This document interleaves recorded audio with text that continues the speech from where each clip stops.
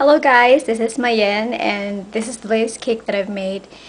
It is kind of a fairy tale garden, a wild garden inspired cake, and it's for the first birthday of Erin. She's also one of our goddaughters, and this is our gift for her. She sent us an invitation with a Tinkerbell character in front of it, so I adapted the colors of the invitations and I put that on the flower that Tinkerbell is sitting on, and I tried to copy a bit of Tinkerbell. I haven't put on the wings yet, but we'll do that later. I also had other plans in making the cake, but as you know, when you're already making it, some of your initial plans will not work and you'd have to work around with what you've got. So now to me this really looks like kind of a wild garden, because it has lots of flowers, some ladybugs, a dragonfly, a butterfly, and some tiny butterflies at the back. These two characters that I have up front were supposed to be on the cake, but when I put it there, it's like they didn't belong there anymore because there was too much going on. So I wanted the cake to just be full of flowers and small friendly creatures and little Tinkerbell as the topper. So I put him out here to kind of guard the cake and say hello to all those people who are gonna look at the cake tomorrow.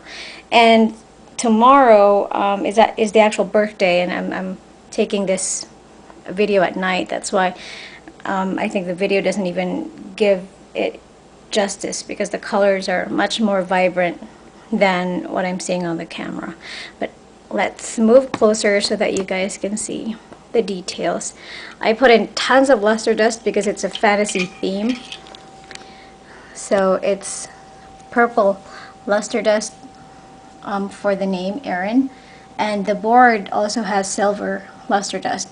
For you guys who are having trouble putting the luster dust on, mix the luster dust with either vodka or vanilla extract, which is what I do, and I use that as phase 1, and then before it dries I brush on the dry powder again so that it's gonna stick real good, and it's gonna have that nice solid shimmer that I'm looking for.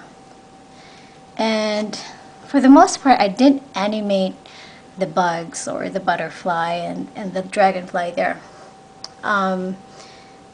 just so that the focus will be on the huge flower topper and on Tinkerbell. So to give you guys the top view of the cake, that's it. So Tinkerbell is actually sitting on a flower. So that's why all the flowers are supposed to look big, because they're tiny fairies. And I also purchased a mold from eBay, so the small butterflies have tiny imprints on them. The ladybugs, I just made them by hand, and I think the luster dust is creating some sort of shading here, but doesn't look nice on the camera. But here it's creating a nice shimmer effect for me. So there are flowers all the way around, random flowers and random leaves. And I also didn't put the cake in the middle because I wanted more space for the flowers.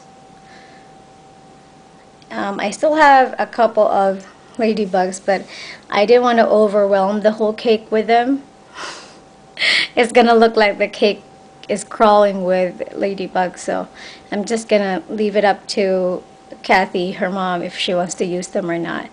But here you guys go. It's a fairy tale wild garden inspired cake, a Tinkerbell cake for baby Erin, and I hope you guys like it.